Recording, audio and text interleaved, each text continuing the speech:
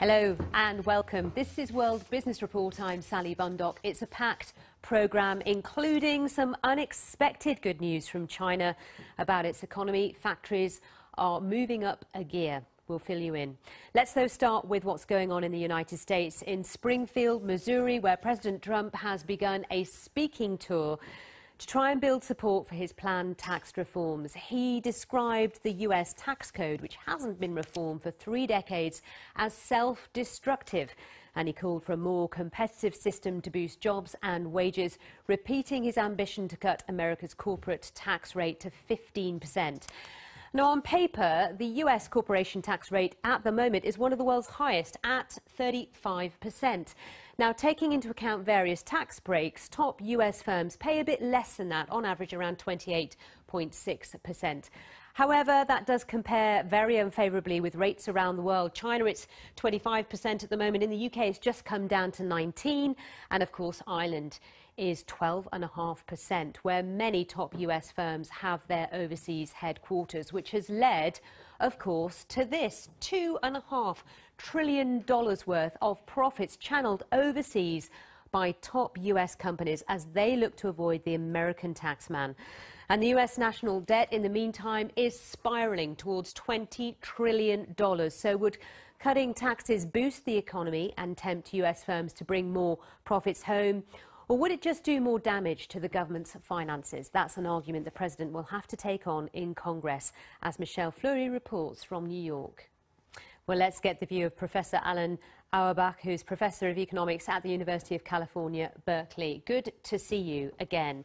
Give us your take on President Trump's challenge. Will he pull it off and get a 15% corporation tax rate in the US? Very closely. Thank you for your time, Professor Alan Auerbach, joining us from California.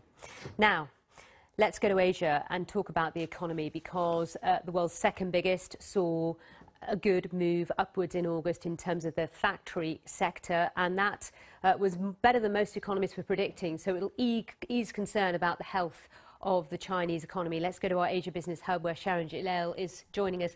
Nice to see you, Sharanjit. So tell us more. I mean, the numbers looking good for China, which follows hot on the heels of the US revision upwards as well. Absolutely, you said it, Sally. So most markets in the region are going up as a result because of all of this good news. I mean, China, as you said, posting stronger than expected factory sector growth in August. The Purchasing Managers Index, it's the official one. It's a gauge of the health of the manufacturing sector, and it came in at 51.7, which is crucially above the 50-point mark that separates growth from contraction. Now, analysts had been expecting it to be actually fairly little change from July. So China's resilience is giving something of an extra boost to the global recovery, especially, as you just said, Sally, at a time when the US economy seems to be bouncing back too. Of course, you just heard that the US growth had been revised up to register growth, the fastest pace in more than 2 years. China, though, has had to manage its economy much more carefully, though, because it's cracked down on riskier types of lending. It's put in place tough curbs to get its housing market under control. And we saw it growing by a better than expected 6.9% in the first half. So we are seeing this better data, but the services sector, though, hasn't shown as much growth. All right, thanks a lot, Sharanjit. We'll show you the numbers at the end of the programme for markets. Now let's talk oil. The industry's got used to lower prices, but the boss of Shell, Ben van Beurden, has told the BBC prices could start rising soon as underinvestment reduces the supply of crude. Good news for oil companies, you might think, but not necessarily, as he told our business editor, Simon Jack.